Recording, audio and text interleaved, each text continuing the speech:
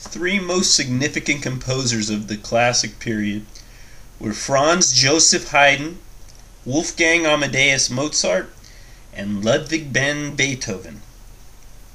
Haydn and Mozart were both from Austria, and Beethoven lived most his life in Austria, even though he was German. Mark that down. Austria was a big deal in the classic period.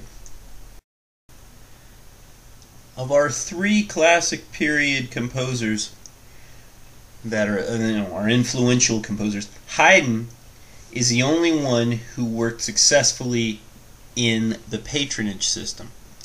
He served 30 years as the court composer to the Prince of Esterhazy. He wrote music for every occasion the court demanded and had a court orchestra and opera company at his disposal. Now, what you don't get from that statement is that of all the guys we talk about, he was the one who managed to be the most pleasant to be around. It's kind of common knowledge that Beethoven was a difficult person to be around, and Mozart was kind of a whiny little brat. Haydn was a very professional guy, and his music demonstrates this. There's not that much about Haydn's music that's overly amazing, but what you do find in Haydn's music is that it's just an example of perfection, and it's very sophisticated music. It's just not that highly original.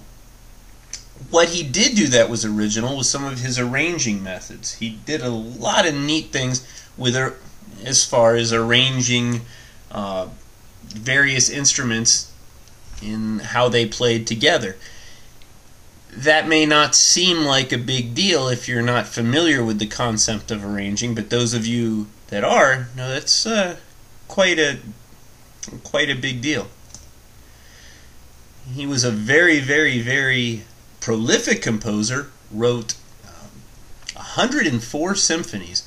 That alone is almost insane with the time it takes to write a symphony, which is generally, in most people's cases, 6-7 months.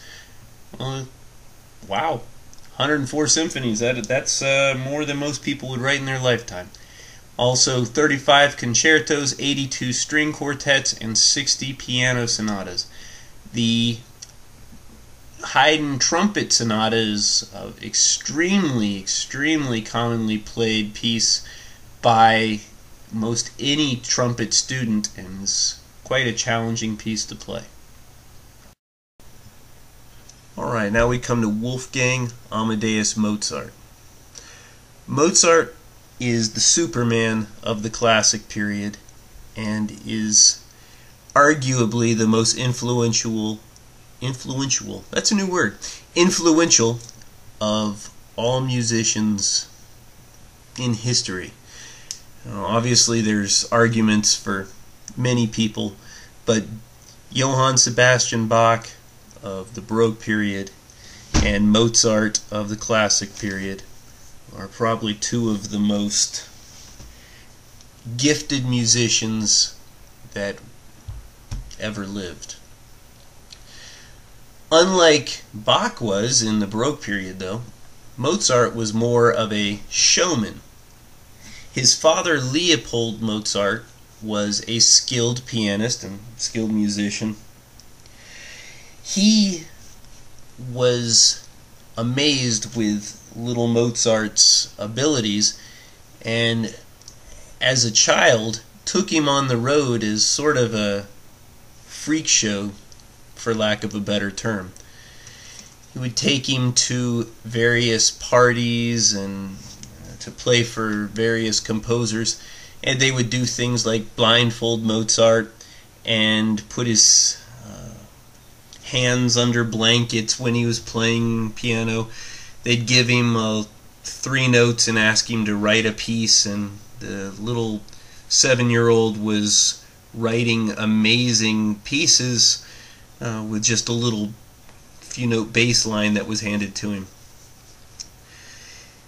If Mozart had lived in our time, he probably would have been something of a jazz musician, probably more than a classical musician, because he was an amazing improviser who could hear full symphonic orchestration in his mind without having to really sit down to write it down and grasp it.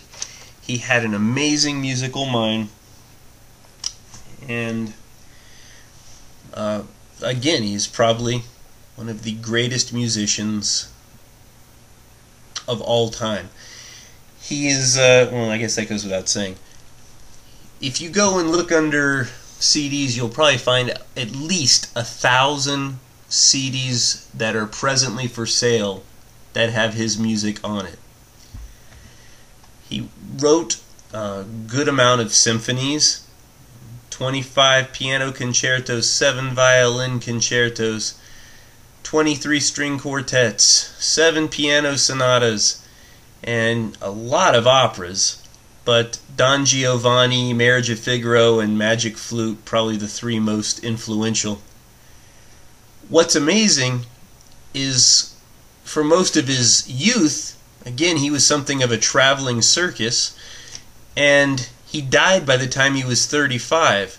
So a lot of this music was written in a very, very short time. Now, Mozart was sort of famous as a player, but was never all that wealthy. He did not really do well working for other people. He was kind of a spoiled guy, because his own talent led him, I guess, to have something of a oversized ego.